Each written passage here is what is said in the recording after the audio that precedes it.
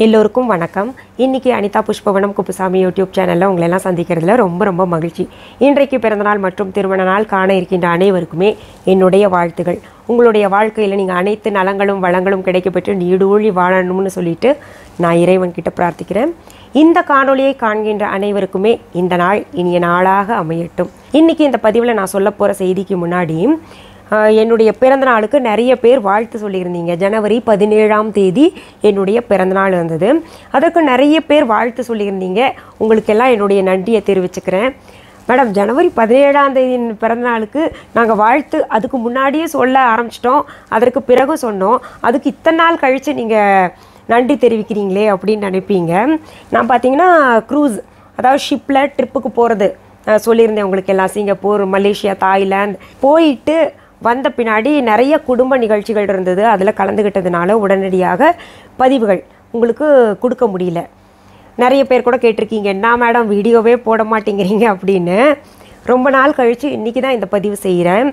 அதனால் அந்த பதிவு செய்யாத காரணத்தினால நன்றி தெரிவிக்க முடியல. அதனால தான் இன்றைக்கி இந்த பதிவில் உங்களுக்கு நன்றியை தெரிவிக்கிறேன். அதற்கு இடையில் நிறைய பேர் நிறைய சந்தேகங்கள் கேட்டிருக்கீங்க. அதற்கு பதிலும் என்னால் தர முடியல. பதிலாக கொடுக்கணுன்னா நிறையா டெக்ஸ்ட் பண்ண வேண்டியது இருக்கும். அதையே பார்த்துட்டு உட்கார்ந்துருக்க வேண்டியதாக இருக்கும். அதனால் நிறைய வேலைகள் கெடும். பதிவாகவே நம்ம கொடுத்துடலாமே, பதிவில் உங்களுடைய சந்தேகங்கள் எல்லாம் தீர்த்துடலான்றதுனால தான் நான் உங்களுக்கு டெக்ஸ்ட்டு, அதாவது உங்கள் கமெண்ட்ஸுக்கு திரும்பி பதில் கொடுக்க முடியல. நீங்கள் வந்து பதில் கொடுக்கலையே அப்படின்ற மாதிரி ஒரு சிலர் நினச்சிக்கிட்டு இருந்தீங்க. ஆனால் உங்கள் எல்லா கேள்விகளுக்கும் நான் பதில் சொல்லும் விதத்தில் தான் உங்களுக்கு பதிவுகள் கொடுத்துக்கிட்டு இருக்கேன். எனக்கு குடும்ப நிகழ்ச்சிகள் நிறைய இருந்த காரணத்தினாலையும் நிறைய ஊர்களில் கச்சேரிகள் இருந்த காரணத்துலையும் ஒவ்வொரு நாள் ஒவ்வொரு ஊரில் இருக்க வேண்டியதாக இருந்தது. ஒவ்வொரு ஊர் காற்று, அப்புறம் தண்ணி, குளிக்கிற தண்ணி மாறுபட்ட காரணத்தினால எனக்கு தொண்டையும் கட்டியிருக்கு. கொஞ்சம் அட்ஜஸ்ட் பண்ணிவிட்டு நீங்கள் கேட்டுக்கோங்க. குறிப்பாக இந்த பெங்களூருக்கு போயிருந்தேன் ஒரு குடும்ப நிகழ்ச்சிக்காக. அங்கே பார்த்திங்கன்னா வெதர் ரொம்ப நல்லா இருக்குது. அதாவது ஏசி போடாமலேயே ஏசியில் இருக்கிற மாதிரி ஒரு குளுகுளுப்பு இருந்துச்சு. அந்த தண்ணியிலெல்லாம் குளித்தது கொஞ்சம் ஒத்துக்கல, அதனால தான் தொண்டை ஒரு மாதிரி இருக்குது. சரி, இன்றைக்கி இந்த பதிவுக்கான செய்தி என்னன்னு பார்த்தீங்கன்னா, இந்த குபேர பூஜை செய்யறதுல நிறைய பேருக்கு நிறைய சந்தேகங்கள் இருக்குது. அந்த 48 நாள்கள் தொடர்ந்து குபேர பூஜை செய்யும் பொழுது எது செய்யலாம் எது செய்யக்கூடாது அப்படின்றது கேட்டுக்கிட்டே இருக்கீங்க. காரணம், இந்த லக்ஷ்மி குபேரர் பூஜை செய்தவங்க அத்தனை பேருமே கமெண்ட்ஸில் போட்டிருக்கீங்க, எனக்கு வீடு வேணும்னு நினச்சிட்டு பூஜையை செஞ்சேன் மேடம், எனக்கு வீடு வந்து அமைஞ்சிருச்சு, கடந்த ஆண்டு ஆரம்பித்து இந்த ஆண்டு அமைஞ்சிருச்சு, எனக்கு வேலை வேணும்னு நினச்சேன் அது கூட அமைஞ்சிருச்சு, எனக்கு வந்து இந்த கடனெல்லாம் தீரணும்னு நினச்சேன் அமைஞ்சிருச்சு. ஒரு சிலர்னால் அதையும் தாண்டி போட்டிருக்கீங்க, நாங்கள் அந்த பூஜை ஆரம்பித்து கொஞ்ச நாள்லேயே பார்த்தீங்கன்னா எங்களுக்கு திடீர்னு பணம் வருது, ரொம்ப வியப்பாக இருக்குது அப்படின்னு எல்லாம் போட்டிருக்கீங்க. அதற்கு மேலேயே ஒரு சிலர் கமெண்ட்டில் போட்டிருக்கீங்க, நாங்கள் இந்த பூஜை செய்ய ஆரம்பித்த உடனேயே எங்களுக்கு எதிர்பாராத விதமாக எங்கிருந்தோ பணம் வருது மேடம், ரொம்ப ஆச்சரியமாக இருக்குது அப்படின்லாம் சொல்லிகிட்ருக்கீங்க. நான் ஒன்று சொல்கிறேங்க, நிறைய பேர் கமெண்ட்டில் போடக்கூடிய திரும்ப கேட்கக்கூடிய ஒரு விஷயம் என்னென்னா, எனக்கு பணத்தட்டுப்பாடு நிறையா இருக்குது, ரொம்ப வறுமையான சூழ்நிலையில் வாழ்ந்துக்கிட்டு இருக்கேன், எனக்கு பணம் தங்க மாட்டேங்குது கையில், கடன் கொடுத்த இடத்துலேருந்து வரமாட்டேங்குது, இல்லை கடன் அடைக்க முடியல, இல்லை நல்ல வேலை கிடைக்கல, இல்லை நான் வீடு கட்டணும்னு நினைக்கிறேன், பாதியிலேயே அந்த வீடு நின்றுச்சு பணம் இல்லாமல் அப்படின்லாம் சொல்கிறீங்க. நாங்கள் நகையை வந்து கடனாக வச்சுருக்கோம், அந்த நகையை மீட்க முடியல, இல்லை நகை வாங்கணும்னு நினைக்கிறோம், அந்த நகையெல்லாம் வாங்க முடியல, இப்படின்னு பல பேர் வந்து கமெண்ட்ஸில். ஏன்னா வாழ்க்கையில் பார்த்திங்கன்னா இந்த பணம் வந்து ஒரு பிரதானமாக இருக்குது. பணம் இல்லைன்னா இந்த காலகட்டத்தில் ஒன்றுமே இல்லைன்ற மாதிரி, உறவுகளே இல்லை அப்படின்ற மாதிரி ஒரு சூழ்நிலை ஆயிடுச்சு. அதனால தான் கமெண்ட்ஸில் நிறைய பேர் கேட்டுக்கிட்டு இருக்கீங்க, எனக்கு பணம் இல்லை மேடம், பணம் வரணும், என்ன பண்ணணும்னு நிறைய பேர் கேட்டுட்ருக்கீங்க.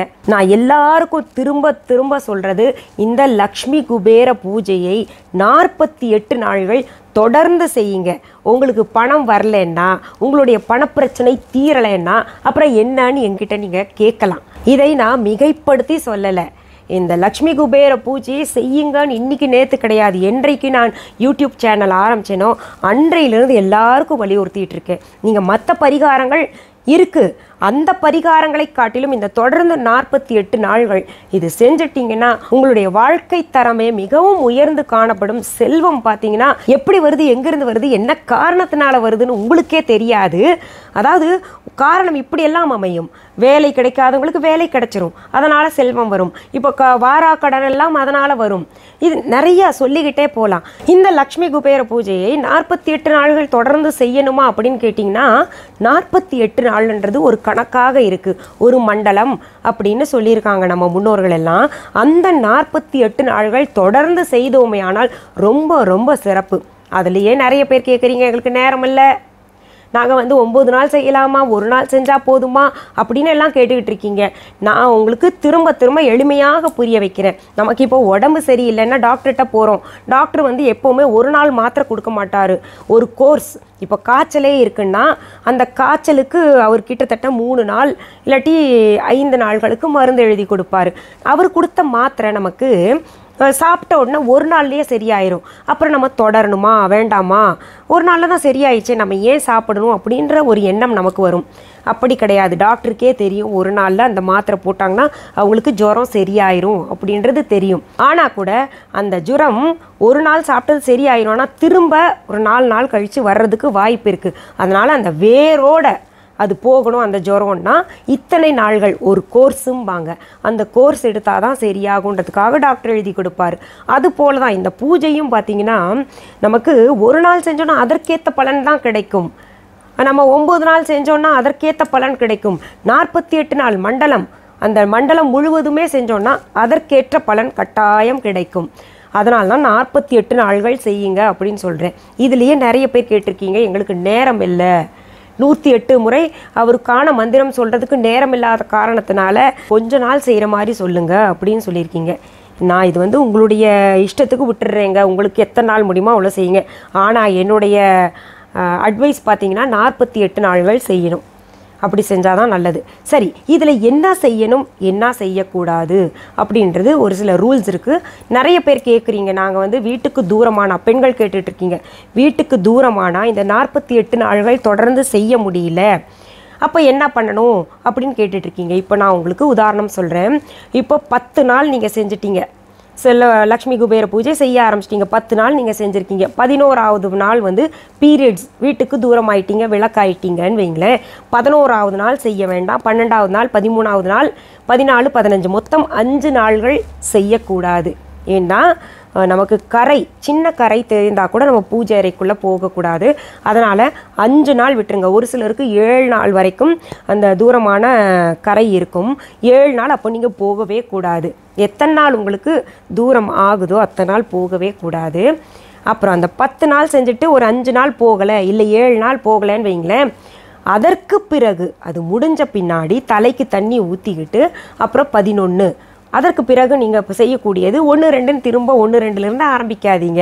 11, 12, 13, 14, 15 அப்படின்னு கணக்கு வச்சுட்டு 48 நாள்கள் செஞ்சு முடிக்கணும். இந்த சந்தேகம் உங்களுக்கு இப்போ தீர்ந்திருக்கும்.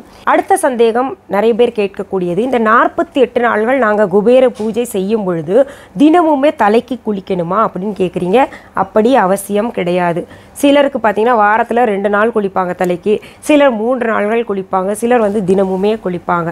தினமுமே குளிக்கிறது ரொம்ப ரேராக இருப்பாங்க, ஒத்து போனவங்க தான் குளிப்பாங்க. அப்படி இல்லைன்னா குளிக்க வேண்டாம். ஏன்னா அது இப்போதைக்கு தெரியாது, பின்னாடி போக போக நம்ம நரம்பு மண்டலங்கள் எல்லாம் பாதிக்கும். அதனால் உங்களுடைய இஷ்டம், 2 நாள் குளிக்கிறது, 3 நாள் குளிக்கிறது, அது வழக்கமாக வச்சுக்கோங்க. இப்போது இந்த தாம்பத்தியம் இருந்திருக்காங்க அப்படின்னா இப்போ நான் அதுக்கான தனியாக வீடியோ போட்டிருக்கேன். ஒத்து வந்ததுன்னா தாம்பத்தியத்திற்கு பிறகு தலைக்கு குளிச்சுட்டு எந்த பூஜையையும் தொடங்கணும், அதுதான் நல்லது. அப்படி ஒத்து வரல, எங்களுக்கு சைனஸ் எல்லாம் இருக்குது அப்படின்னு சொன்னதுனால நான் சில மகான்கள் சொன்னதை நான் மேற்கோள் காட்டியிருந்தேன். மஞ்சள் தண்ணியை தலையில் தெளிச்சுக்கிட்டு நல்லா துடைச்சிடணும். அப்புறம் ஈர துணி வச்சுட்டு துடைத்த பின்னாடி நம்ம பூஜை செய்யலாம். இந்த சைனஸ் ப்ராப்ளம் இருக்கவங்க, ஆஸ்மா ப்ராப்ளம் இருக்கவங்க, அவங்களுக்கும் ஆசை இருக்கும் இல்லையா இந்த பூஜை செய்யணும்னு. இந்த தலை குளிக்கிறதுக்கு பயந்துக்கிட்டே பூஜையை நீங்கள் ஒதுங்கிட்டு போகாதீங்க. அதனால் நான் சொன்னது போல் இந்த மாதிரி செஞ்சுக்கோங்க. இப்போது இந்த 2வது சந்தேகமான தலைக்கு குளித்து தான் நம்ம குபேர பூஜை செய்யணுமா அப்படின்றது கிளியராக இருக்கும். அடுத்தது மூன்றாவது சந்தேகம், நிறைய பேர் கேட்குறீங்க, நாங்கள் காலையில் இந்த குபேர பூஜை செய்யணுமா இல்லை மாலையில் செய்யணுமா அப்படின்னு கேட்டுக்கிட்டு இருக்கீங்க. நான் உங்களுக்கு சொல்லியிருந்தேன், தெளிவாக தான் சொல்கிறேன், இருந்தால் கூட எப்படின்னு தெரில, நீங்கள் எப்படி மிஸ் பண்ணுறீங்க அப்படின்னு தெரில. குபேரர் பூஜையை காலையில் செய்கிறது தான் எங்களுக்கு நேரம் இருக்குது அப்படின்னு நினைக்கிறவங்க அந்த பிரம்ம முகூர்த்த நேரம் 4:30 to 6 மணி இருக்குது இல்லையா, அதில் ஏதாவது ஒரு நேரத்தை தேர்ந்தெடுத்துட்டு அந்த பிரம்ம முகூர்த்த நேரத்தில் நீங்கள் செய்ய ஆரம்பிக்கலாம். இல்லை எங்களுக்கு மாலை பொழுது தான் சரியாக இருக்கும், எங்களுக்கு அப்போது தான் ரிலாக்ஸாக பண்ணலாம் பூஜையெல்லாம் அப்படின்னு நினைக்கிறவங்க மாலையில் 6 மணி விளக்கு வைத்த பின்னாடி 6 மணிக்கு பிறகு 6 to 8 மணிக்குள்ளே நீங்கள் இந்த குபேர பூஜையை செய்யலாம்.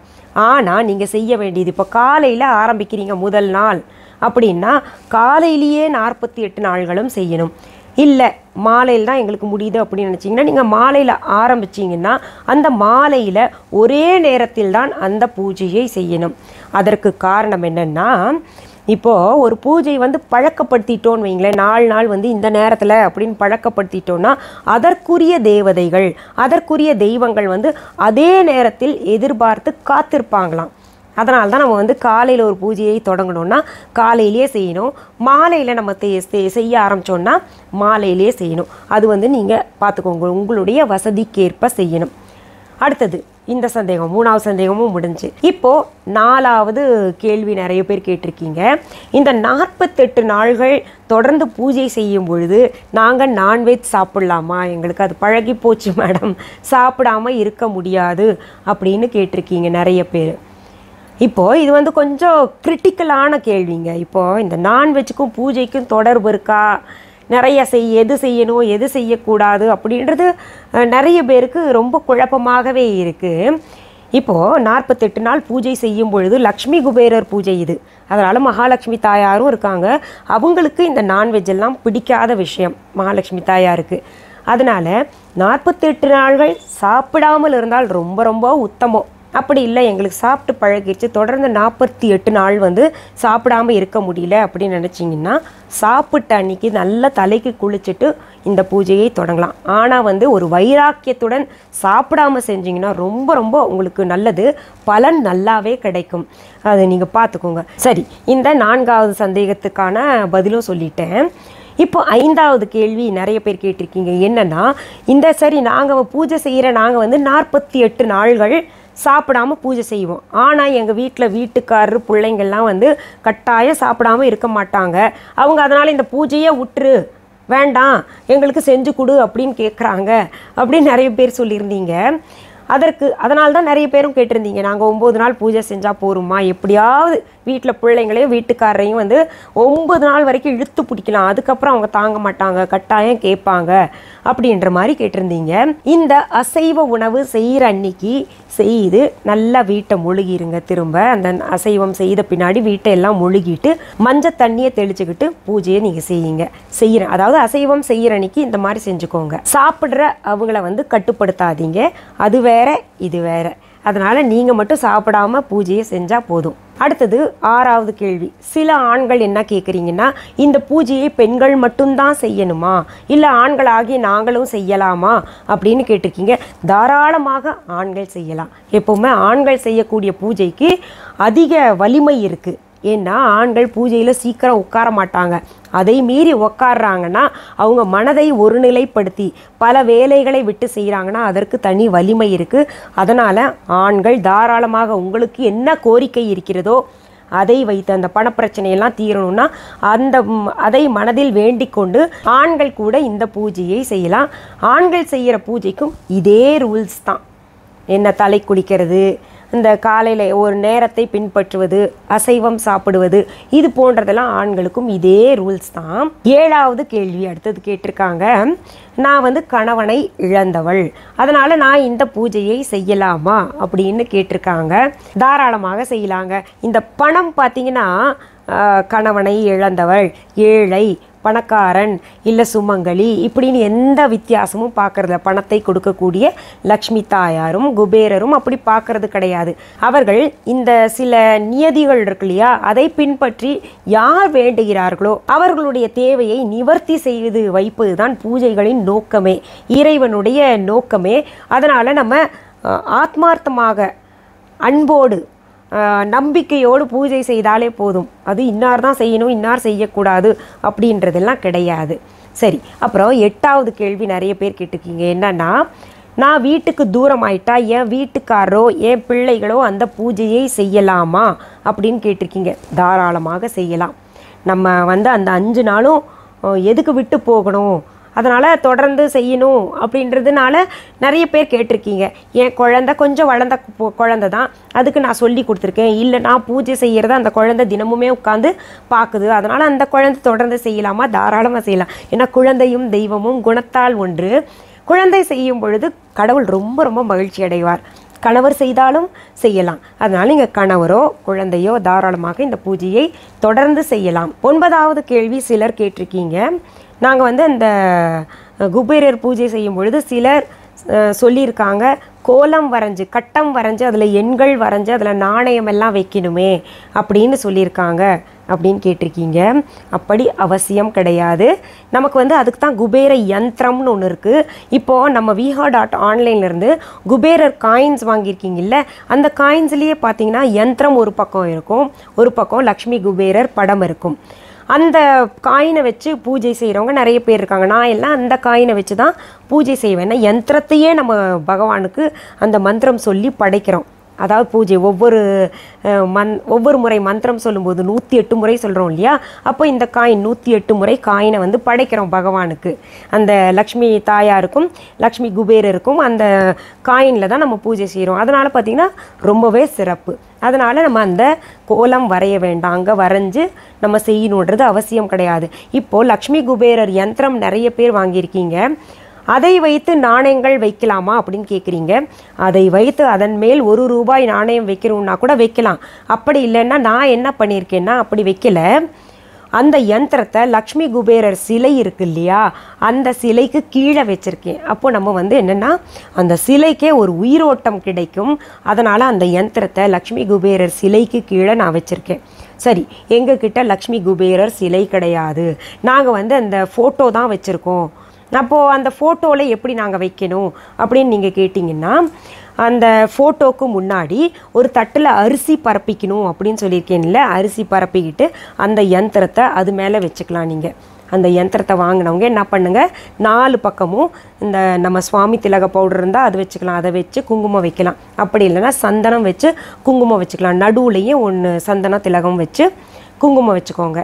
அதன் மேலே காயின் வைக்கணும்னு நினச்சிங்கன்னா வச்சுக்கோங்க. ஏன்னா நிறைய பேர் இப்போ ஒவ்வொன்று சொல்லிக்கிட்டு இருக்காங்க. அதனால் உங்களுக்கு அதுவும் செய்யலாமா இதுவும் செய்யலாமா அப்படின்ற ஒரு எண்ணம் தோணுது. வேணும்னா வச்சுக்கலாம், வைக்கலைன்னா கூட தவறு கிடையாது. நீங்கள் அந்த யந்திரத்தை வச்சுக்கோங்க.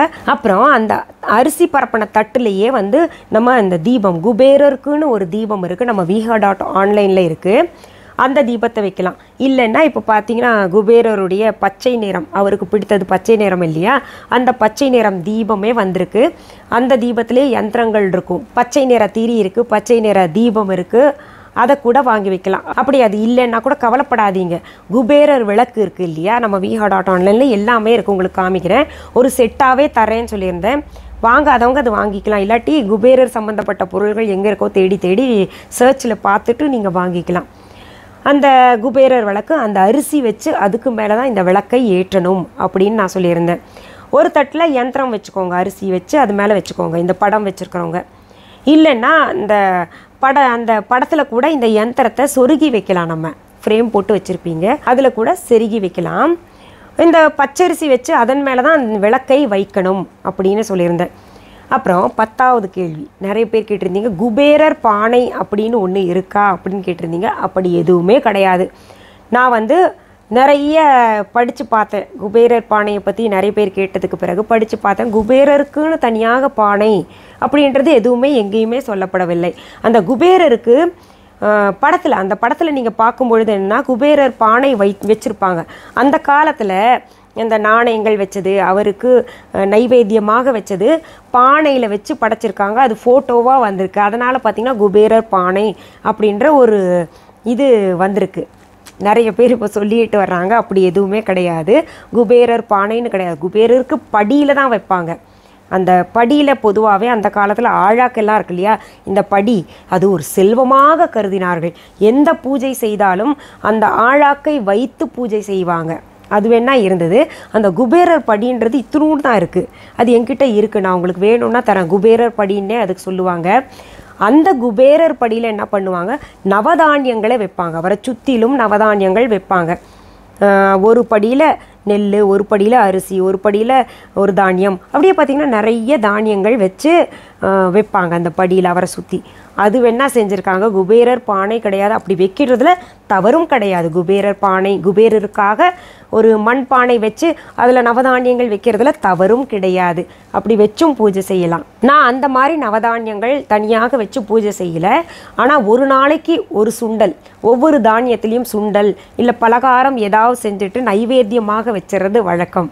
அப்படி வச்சிங்கன்னா இன்னும் சிறப்பு. ஏன்னா நம்மளும் சாப்பிடுவோம், வீட்டுக்கு வர்றவங்களுக்கு பிரசாதமாக கொடுக்கலாம், இல்லை யாருக்காவது கொடுக்கணுன்னு நம்ம கொடுத்துக்கிட்டு சாப்பிட்டோம்னா கூட ரொம்ப ரொம்ப நல்லது. நம்ம உடலுக்கும் நல்லது, இறைவனுக்கு படைத்த மாதிரியும் ஆயிரும் இல்லையா? சரி, அடுத்த கேள்வி என்னன்னா, இப்போ நிறைய பேர் கேட்டுட்டு இருக்கீங்க, இந்த 5 ரூபாய் காயின் இருக்கு இல்லையா, அதை வைத்தும் பூஜை செய்யலாம். அப்படி இல்லைன்னா குபேரர் காயின்ஸுன்னு நீங்கள் viha.online அந்த பானை தனியாக, அந்த பானையில் குலுக்கி தான் செய்யணும். சத்தம், அந்த குலுக்கி செய்கிற அந்த சத்தம் இருக்கு இல்லையா, அந்த காயின்ஸோட சத்தம், அது இருந்தால் தான் குபேரருக்கு ரொம்ப பிடிக்குமா. அதனால் அந்த காயினை குலுக்கி செய்கிறதுக்கு நம்ம viha.online குபேரர் பானை இல்லை, குபேரர் குடுவை இருக்குது, அது இருக்குது. அதில் போட்டு வச்சுட்டு அப்படி குலுக்கி அந்த காயினில் தான் செய்யணுமா, குபேரர் காயினில் தான் செய்யணுமா, இல்லை 5 ரூபாய் காயின் 108 இது இல்லைன்னா அதில் செய்யணும் அப்படின்னு சொல்லியிருக்கீங்க. 108 5 ரூபாய் காயின்லேயும் செய்யலாமா அப்படின்னு கேட்டிருக்கீங்க. தாராளமாக செய்யலாம். அந்த லக்ஷ்மி குபேரர் காயின் அதை வச்சும் செய்யலாம். அப்படி இல்லைன்னா 5 ரூபாய் காயின் 108 சேகரித்து வச்சுக்கோங்க. அந்த 108 காயினை வச்சு குலுக்கி சப்தம் எழுப்பி அந்த பூஜையை செய்யணும். சரி, இதில் என்ன கேட்டிருக்கீங்க அடுத்தது, இந்த 5 ரூபாய் காயின் வச்சு நாங்கள் பூஜை செய்கிறோம்ல, அதற்கப்புறம் என்ன பண்ணணும் அந்த 5 ரூபாய் காயினை அப்படின்னு கேட்டிருக்கீங்க. அதை நீங்கள் ஒன்றா பூஜை அறையிலையும் வைக்கலாம். அப்படி இல்லைன்னா நீங்கள் உங்களுடைய லாக்கர், பணம் புழங்குற இடத்துல அந்த காயினை தனியாக வச்சுக்கோங்க. அது எப்போவுமே செலவுக்கு எடுக்காதீங்க. ஏன்னா மீண்டும் நீங்கள் குபேரர் பூஜை செய்யணும்னு நினச்சிங்கன்னா அதே காயினை எடுத்துகிட்டு நீங்கள் பயன்படுத்திக்கலாம். புதிதாக 108 காயினில் தான் செய்யணுன்றது அவசியம் இல்லை. இதே காயினை எடுத்துக்கிட்டு நீங்கள் மறுபடியும் இந்த பூஜையை செய்யலாம். அடுத்ததாக ஒரு கேள்வி கேட்டிருக்கீங்க, என்னென்னா இந்த குபேரர் பூஜை வியாழக்கிழமை மட்டுமே செய்யலாம். ஏன்னா குபேரனுக்குரிய கிழமை வியாழக்கிழமை செய்யலாமா வெள்ளிக்கிழமை செய்யலாமான்னு கேட்டிருக்கீங்க. வியாழக்கிழமையில் நீங்கள் தொடங்குங்க. அதுலேயும் ஒரு சிலர் கேட்டிருக்கீங்க, வியாழக்கிழமைகள் செஞ்சால் மட்டும் போதுமே, தினமுமே 48 நாள்கள் செய்யணுமா அப்படின்னு கேட்டிருக்கீங்க. அது உங்களுடைய விருப்பம். வியாழன் செஞ்சாலும் பரவாயில்ல, தொடர்ந்து 48 நாள்கள் செய்யறதுக்குரிய பலனே வேறு. அது ரொம்ப அதீத பலன் கிடைக்கும். வியாழன் செய்கிறதும் தவறில்லை. இப்போ இந்த 48 நாள்கள் பூஜை முடிந்த பின்னாடி ஒரு சிலர் கேட்டிருக்கீங்க, நாங்கள் டச்சில் இருக்கிறதுக்காக வியாழக்கிழமை இந்த பூஜையை தொடர்ந்து செய்யலாமா அப்படின்னு கேட்டீங்க. தாராளமாக செய்யுங்க. அப்படி தான் செய்யணும். அந்த பூஜை முடித்தோடனே டச்சில் இருக்கிறது ரொம்ப ரொம்ப நல்லது. அடுத்ததாக சிலர் ஒரு கேள்வியை கேட்டிருக்கீங்க, எங்களுக்கு இந்த பூஜை அறைன்னு தனியாக கிடையாது, கிச்சனில் தான் ஒரு செல்ஃபில் வச்சுருக்கோம். அப்படி இருக்கும் பொழுது நாங்கள் எப்படி அந்த பூஜையை செய்யறது அப்படின்னு கேட்டிருக்கீங்க. நீங்கள் என்ன பண்ணுங்கள், ஒரு சுத்தமான இடத்த நீங்களே தேர்ந்தெடுத்துக்கோங்க. ஒரு மனை, இந்த கிச்சனில், ஏன்னா நிறைய பேர் அதுலேயும் கேட்டிருக்கீங்க, நாங்கள் உட்காந்து செய்ய முடியாது, நின்று தான் செய்ய முடியும். ஏன்னா கிச்சனில் செல்ஃப் மேலே வச்சுருக்கோம், சின்ன கிச்சன் தான், சின்ன செல்ஃப் தான், அதில் நின்று தான் செய்ய முடியும், அப்படி செய்யலாமான்னு கேட்டிருக்கீங்க. பூஜை எப்போவுமே உட்கார்ந்து செய்கிறது ரொம்ப ரொம்ப நல்லது. அப்போ தான் மனம் ஒருநிலைப்படுத்தி நம்ம சொல்லலாம், பூஜை செய்ய முடியும், மந்திரங்கள் சொல்ல முடியும், பூஜை செய்ய முடியும். அதனால் என்ன பண்ணுங்கள், நீங்கள் கிச்சனில் அந்த மேடை மேலே தனியாக இடம் இருக்குது, சுத்தமாக இருக்குது அப்படின்னு நினச்சிங்கன்னா ஒரு மேடையில் மனை போட்டு, ஏன்னா அந்த படம் வைக்கிறதோ இல்லை சிலை வைக்கிறதோ பார்த்திங்கன்னா ஒரு மனை, நம்ம viha.online அந்த மனை கூட இருக்குது. மனை வச்சு பச்சை கலர் துணி விரித்து அப்புறம் அந்த படத்தையோ இல்லை சிலையையோ வைக்கணும். அப்படி எங்களுக்கு கிச்சனில் இடம் இல்லை மேடம் அப்படின்னு நீங்கள் நினச்சிங்கன்னா ஹாலுக்கு வாங்க. உங்களுக்கு கட்டாயம் அந்த டேபிள் இருக்கும், எல்லார் வீட்லேயும் டீப்பாய் இல்லாட்டி டேபிள் கட்டாயம் இருக்கும். டீப்பாய் மேலேயோ டேபிள் மேலேயோ அந்த மனையை வச்சுக்கிட்டு பச்சை துணி விரிச்சுக்கிட்டு அங்கே 48 நாள் பூஜை செய்கிற வரைக்கும் ஒரே இடத்துல வச்சுக்கோங்க. நீங்கள் வச்சுக்கிட்டு அங்கே உங்களுக்கு அரிசி தட்டில் வச்சுக்கிட்டு விளக்கேற்றுறதாகட்டும் எதுவாக இருந்தாலும், அப்புறம் நீங்கள் கீழே உட்காந்துக்கிட்டு, ஏன்னா டீப்பாக இருந்தால் ரொம்ப வசதியாக இருக்கும். உங்களுக்கு கீழே உட்காரும்போது ஒரு மனை போட்டுக்கோங்க, இல்லாட்டி தர்பை பாய் போட்டு உட்காரணும்னு சொல்லியிருந்திருக்கேன். அது போட்டு நீங்கள் பூஜை செய்கிறதுக்கு உங்கள் ஹைட்டுக்கு சரியாக இருக்கும். அப்படி இல்லைன்னா கூட கவலைப்படாதீங்க, டேபிள் தான் இருக்குது, டீப்பாய் இல்லை அப்படின்னு நினச்சிங்கன்னா ஏதாவது விரிப்பு விரித்து அப்புறம் நம்ம என்ன இரும்பு சேர் இருந்ததில் அதனால் இன்னொரு முறை இரும்பு சேர் இருந்ததுன்னா அதில் நேரடியாக உட்காரக்கூடாது, அதனால் விரிப்பு விரித்து உட்காருங்க. இப்போ மரச்சேர் இருந்ததுன்னா பிரச்சனை கிடையாது, உங்களுக்கு தர்பை பாயோ அதுலேயும் போட்டுக்கிட்டிங்கன்னா நல்லதுன்னு வைங்களேன். ஏன்னா அந்த எனர்ஜியெல்லாம் கீழே போகாமல் நமக்கு உடம்புக்குள்ளேயே இருக்கும். அதனால தான் அப்படி உட்கார்ந்து பூஜையை நீங்கள் செய்யலாம். சரி, அடுத்த கேள்வி. ஃபாரினில் இருக்கிறவங்க நிறைய பேர் கேட்டிருக்கீங்க, எங்ககிட்ட குபேரர் காயின் கிடையாது, இந்தியா காயின் 5 ரூபாயும் கிடையாது, நாங்கள்லாம் என்ன பண்ணுறது அப்படின்னு கேட்டிருக்கீங்க. உங்கள் ஊர் காயின் எந்த நாட்டில் நீங்கள் வாழ்ந்துக்கிட்டு இருந்தால் கூட உங்கள் ஊரில் இருக்கக்கூடிய 5 எண் உடைய காயின், 5 சென்ட்ஸ் இல்லை 5 தினார் இல்லை 5ன்னு வரணும். அதில் அந்த மாதிரி காயின்ஸை வந்து 108 சேர்த்து வச்சுக்கிட்டு அந்த ஒரு அதுக்குன்னு தனி பாத்திரம் வச்சுக்கோங்க. புதுசாக ஒரு டிஃபன் வாங்குறதோ பித்தளையில் இருந்தால் நல்லது, இல்லைன்னா பரவாயில்ல, உங்களுக்கு ஸ்டீலில் கிடச்சா கூட வாங்கிக்கிட்டு சப்தம் எழுப்பி பூஜையை செய்யணும். உங்களுக்கும் பூஜை செய்யக்கூடிய நேரம் உங்கள் ஊர் நேரம் விடிக்காலையில், அந்த பிரம்ம முகூர்த்த நேரம் உங்கள் ஊரில் 4:30 to 6 எப்போ வருதோ அப்போ செய்யலாம், இல்லாட்டி மாலை நேரத்தில் செய்யலாம், விளக்கு ஏற்றின பின்னாடி செய்யலாம். சரி, அடுத்த முக்கியமான கேள்வி ஒரு சிலர் கேட்டிருக்கீங்க. இப்போ நாங்கள் பூஜையை தொடங்கிட்டோம், எங்கள் சொந்த பந்தங்களில் இல்லை ரத்த உறவுகளில் இல்லை கணவருடைய வீட்டு சைடில் யாராவது இறந்துட்டாங்க, அதுலேயும் குறிப்பாக பார்த்திங்கன்னா இந்த பங்காளிகள் யாராவது தவறிட்டாங்கன்னா இந்த பூஜையை தொடர்ந்து செய்யலாமா இல்லை விட்டுறலாமா அப்படின்னு கேட்டிருக்கீங்க. இது ரொம்ப முக்கியமான கேள்வி. நமக்கு எப்போவுமே ரத்த சொந்தம், நம்முடைய ரத்த சொந்தம், அதாவது பெண்கள் செஞ்சாங்கன்னா பெண்களுக்கு தன்னுடைய ரத்த சொந்தங்கள் வழியே இருக்கக்கூடிய தீட்டு பார்த்திங்கன்னா அந்த தீட்டு கழிக்கிற அந்த 16ஆம் நாள் இருக்கு இல்லையா, அதோடு முடிஞ்சிடும். இன்னும் சொல்லணுன்னா 3ஆம் நாளே கழிஞ்சிரும்னு ஒரு சிலர் சொல்கிறாங்க. அது வேண்டாம். 16 நாள் தீட்டு கழிக்கிறாங்களே அது வரைக்கும் பூஜை செய்ய வேண்டாம். இப்போ கணவர் சைடில் இருக்கிறது இந்த பங்காளிகள் இல்லை ரத்த சொந்தம், கணவருடைய ரத்த சொந்தம் அப்படி ஏதாவது இருந்ததுன்னா இந்த பூஜையை அப்படியே விட்டுருங்க. 30 நாள்கள் கழித்து இந்த பூஜையை மீண்டும் புதிதாக தொடங்கணும். வீட்டில் மஞ்சள் தண்ணியை தெளிச்சுக்கிட்டு தீட்டெல்லாம் கழித்த பின்னாடி, அவங்களது 16 நாள் தீட்டு கழிந்த பின்னாடியும் கூட நம்ம செய்யக்கூடாது, 30 நாள் குறைஞ்சது எடுக்கணும். அதனால் 30 நாள்கள் கழித்து மீண்டும் புதிதாக அந்த பூஜையை தொடங்கணும். இப்போ இந்த பக்கம் 16 நாள் கழித்த பின்னாடி அதுவும் மீண்டும் புதிதாக பூஜையை தொடங்கணும். இங்கேயும் பார்த்திங்கன்னா அப்படி ஆச்சுன்னா 30 நாள் கழித்து புதிதாக பூஜையை தொடங்கணும். அது சிரமம் பார்க்காம அது செய்யுங்க, ஒன்றும் பிரச்சனை இல்லை. இதுலேயே சிலர் கேட்குறீங்க, பூஜையெல்லாம் தொடர்ந்து செய்யக்கூடாது 1 வருஷம் வரைக்கும் அப்படின்லாம் வீட்டில் பெரியவங்க சொல்கிறாங்க மேடம், அது உண்மையா சரியா அப்படின்னு கேட்டுக்கிட்டு இருக்கீங்க. அப்படிலாம் கிடையாது. அதாவது நமக்கு இந்த மகிழ்ச்சி தரக்கூடிய இந்த புது துணி உடுத்திக்கிட்டு மகிழ்ச்சியாக கொண்டாடக்கூடிய இந்த பொங்கல், தீபாவளி இது போன்ற பண்டிகைகள் தான் விமரிசையாக கொண்டாடக்கூடியது தான் நம்ம வந்து கொண்டாடக்கூடாதே தவிர பூஜையெல்லாம் செய்யலாம். இறைவனுக்கு செய்யக்கூடிய அத்தனைகளுமே நம்ம செய்யலாம். பூஜை செய்யறது, விளக்கேற்றுறது இதெல்லாம் தீட்டு கழித்த பின்னாடி நம்ம தாராளமாக செய்யலாம். அதையெல்லாம் நிறுத்தணுன்றது கிடையாது. இதில் சிலர் கேட்டிருக்கீங்க, நான் வந்து கர்ப்பமாக இருக்கிறேன், நான் செய்யலாமா அப்படின்னு கேட்டிருக்கீங்க. இப்போது செய்யறது தவறில்லை. கர்ப்பமான பெண்கள் வந்து பூஜை செய்யக்கூடாது, இறைவனை வணங்கக்கூடாது அப்படின்றதெல்லாம் கிடையாது. அவர்கள் வந்து ஸ்ட்ரெயின் பண்ண வேண்டாமே அப்படின்றதுக்காக தான் பெரியவங்க சொல்லுவாங்க, ரொம்ப விழுந்து வணங்காதே, கோயிலுக்கு போகாதே அப்படின்னு. ஏன்னா அவர்கள் வந்து கீழே உட்காந்து பூஜை செய்கிறது ரொம்ப ரொம்ப கஷ்டம். அதனால தான் இது வந்து முடிஞ்சால் செய்யுங்க, தவறு கிடையாது. இல்லைன்னா வியாழக்கிழமை மட்டும் செய்யுங்க. அப்படி இல்லைன்னா குழந்தை பிறந்த பின்னாடி 3 மாதம் கழித்து நீங்கள் இந்த பூஜையை தாராளமாக செய்யலாம். சரி, அடுத்தது இன்னும் சிலர் ஒரு கேள்வி கேட்டிருக்கீங்க, என் தம்பிக்காக இல்லை தாய் பார்த்திங்கன்னா என் மகனுக்காக இல்லை உறவுகள் யாரையாவது சுட்டி காமிச்சிட்டு அவர்களுக்காக நான் இந்த பூஜையை செய்யலாமா அப்படின்னு கேட்டிருக்கீங்க. தாய் வந்து மகனுக்காக தாராளமாக செய்யலாம். இப்போ தம்பிக்காக செய்கிறது பார்த்திங்கன்னா தம்பி மனைவி இருந்தாங்கன்னா அவங்க செஞ்சால் நல்லது, இல்லாட்டி உங்களுடைய தாயார் அவங்க செஞ்சாங்கன்னா இன்னும் நல்லது. நீங்கள் செய்கிறது தவறு கிடையாது, பலன் கிடைக்கும். ஆனால் கூட அவங்க வீட்டில் அந்த இடத்துல செஞ்சாங்கன்னா அந்த வைப்ரேஷன் இருக்கும் இல்லையா, அதுக்காக அவங்க செஞ்சாங்கன்னா ரொம்ப ரொம்ப நல்லது. அவங்க வீட்டில் செஞ்சாங்கன்னா ரொம்பவே சிறப்பு. அப்படி இல்லை, தாய் வந்து செய்யக்கூடிய நிலைமையில் இல்லை, தாய் இல்லை, தம்பிக்கு வேறு யாருமே இல்லை, நான் தான் செஞ்சாகணும் அப்படின்னு நீங்கள் நினச்சிங்கன்னா தாராளமாக செய்யுங்க. செஞ்ச பின்னாடி அந்த சிலையை நீங்கள் வணங்குனீங்கல்ல, அந்த சிலையை கொண்டு போயிட்டு தம்பி வீட்டில் வச்சுக்கிட்டு வந்துடலாம். என்ன கேட்டால் தம்பிக்கே இந்த பூஜையை சொல்லி கொடுத்தீங்கன்னா அவங்க செஞ்சாங்கன்னா ரொம்ப ரொம்ப நல்லது. ஏன்னா அவங்கவுங்களுக்கு பசி எடுத்தால் அவங்கவுங்க சாப்பிட்டாதானே வயிறு நிரம்பும். அதனால் அவர் செஞ்சான்னா ரொம்ப சிறப்பு. வேறு வழி இல்லை, என் தம்பிக்காக நான் தான் செய்யணும் மேடம், அவரும் வேலைக்கு போகிறாரு, இல்லை அவர் நான் செய்ய மாட்டார் அப்படின்னு நீங்கள் நினச்சிங்கன்னா செய்யுங்க, தாராளமாக செய்யுங்க. இது என் தம்பிக்காக டேஷ் அவருடைய பேர் என்னவோ அது சொல்லிவிட்டு அவருக்காக இந்த பூஜையை தொடங்குறேன்னு சொல்லிவிட்டு தினமுமே நினச்சிக்கோங்க.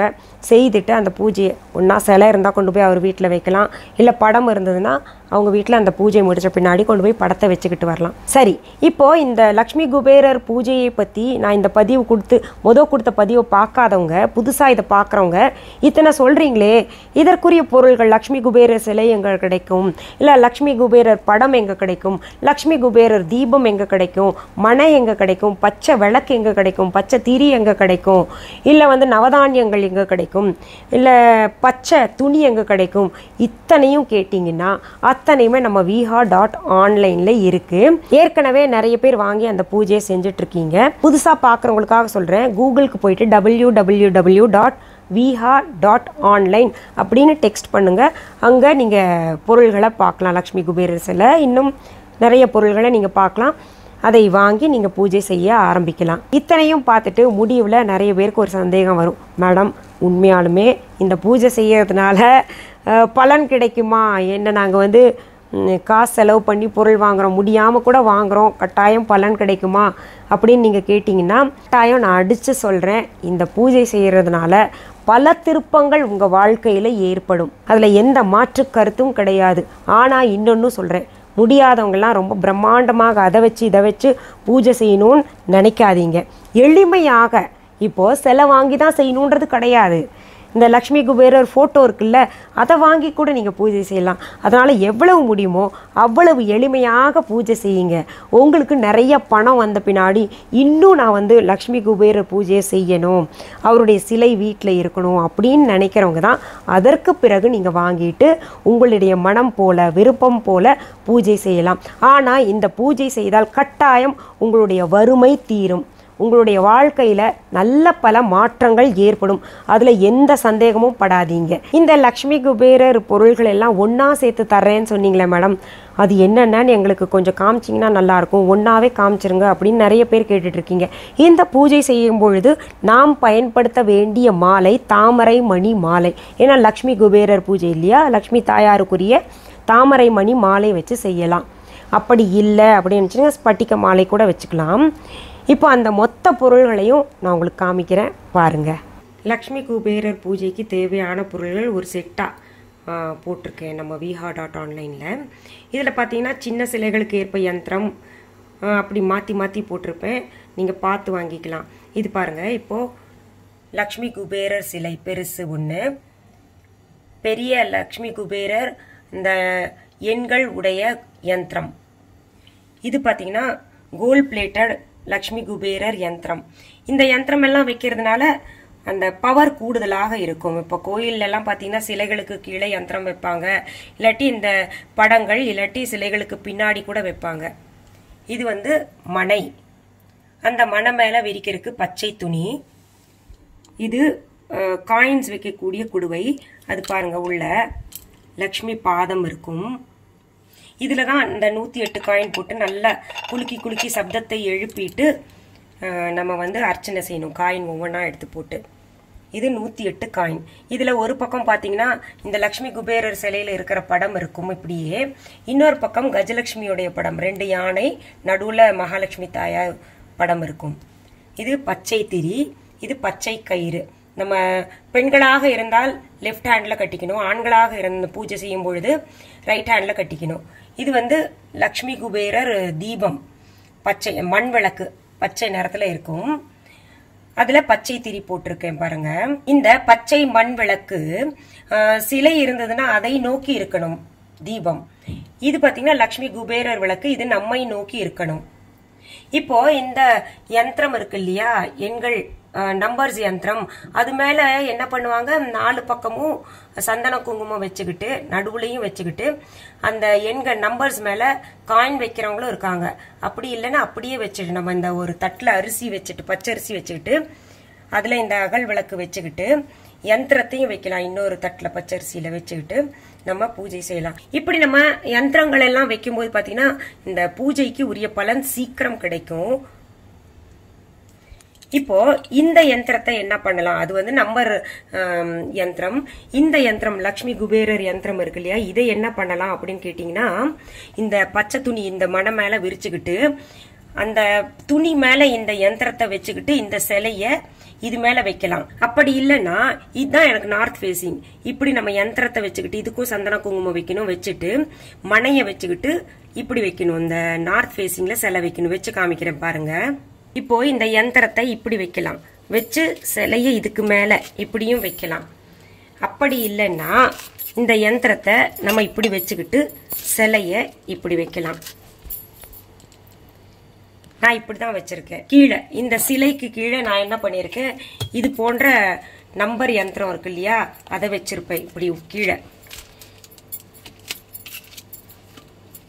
இப்படி யந்திரம் வச்சுட்டு அதுக்கு மேல சிலை இப்படி வச்சிருக்கேன். இந்த சிலைக்கு முன்னாடி பர்மனண்டாவே பாத்தீங்கன்னா நான் பச்சரிசி ஒரு தட்டுல போட்டு இந்த விளக்கை இப்படி வச்சு தினமும் ஏத்திக்கிட்டு இருக்கேன். இப்போ இதே போலதான் சின்ன சிலை இருக்கு.